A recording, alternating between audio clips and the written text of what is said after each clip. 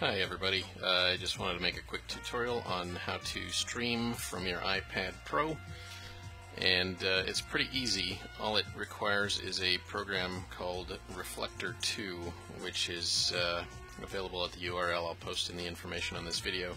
It costs $15. You can try it before you buy it.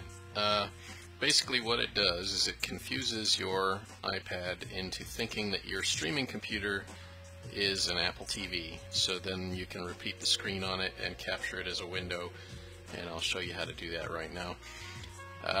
So let me activate it here. There is the window here. Now you're looking at my iPad desktop. Right there, I'm drawing on the screen, and this is a capturable window. So in your streaming software, in this case I'm using OBS, but it should work for anything, you just add a window capture like that, and then you go and you find Reflector 2 iPad. There it is, and then you can size it however you want to size it in your streaming software. And to connect this, you go into your iPad screen. Let me show it full screen there, and right here under AirPlay mirroring, you can turn it on, turn it off.